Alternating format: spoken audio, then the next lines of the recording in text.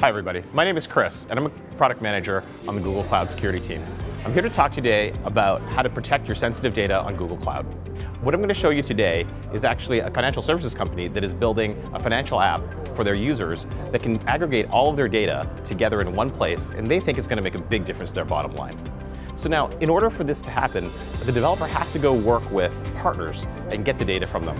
And so what they're going to be getting is both sensitive data, things like social security numbers, as well as public data, things like stock prices.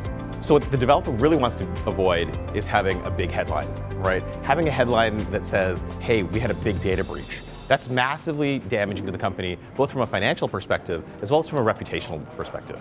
So when a developer is first setting this thing up, the easiest thing for them to do is actually to create a public bucket, right? That data is then easily accessible from the partner's perspective. And so as the partner starts to send them data, it's easy for the developer to get access to it, and it's easy for the partner to send them that data too. Now, the problem with this method is that you end up with data that you don't want being exposed to the public. So in this case, what we have here in this public bucket is sensitive data. And that's really bad because that's the kind of data that causes headlines. We want to avoid this. So what we want to be able to do is actually have the developer set up a bucket that is restricted. And we can do that through identity and access management. So if we go ahead and turn that on, you can see that I now have a restricted bucket that I can send sensitive data into.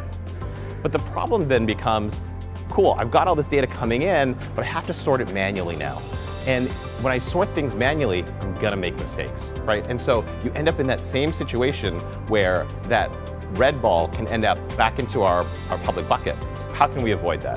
What we want to be able to use in this case is our data loss prevention product. And what that does is it automatically categorizes the data to make sure that the right data ends up in the right buckets. And so as the data comes in, what we're seeing is that the red data is automatically being filtered into the restricted bucket, and the green data is being automatically put into the public bucket. And that's exactly what we wanted to have happen. And we were able to do it all automatically through DLP.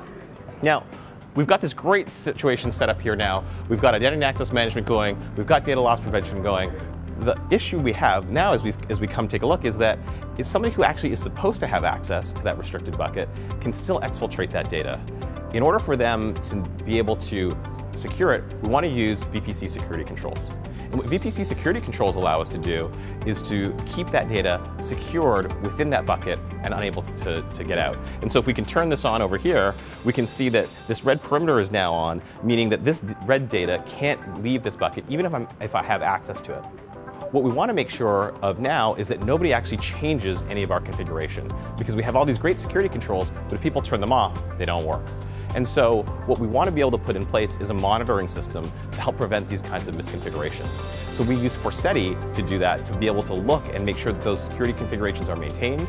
And anytime we see something change within that, we then alert people through the Cloud Security Command Center. And so if I turn off this security control here, right, Forseti alerts us and lets us know that there's a problem. So we've got this great system set up now where we have our identity and access management, our data loss prevention, we've got our VPC service controls securing our perimeter to the data, and we've got Forseti and Cloud Security Command Center keeping us safe.